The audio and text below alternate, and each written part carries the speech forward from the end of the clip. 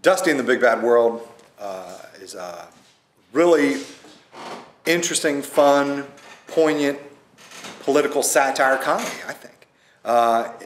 It really has a basis in truth because the piece was developed around the idea of the government stopping a television production because of certain values that it found unacceptable, and so this play is not a truthful retelling of that story, but it is it kind of pokes fun at that real story in a fictional way. So it's a very funny piece, but yet has a lot to say about how much the government is going to play in these type of battles, really. So, but very funny show.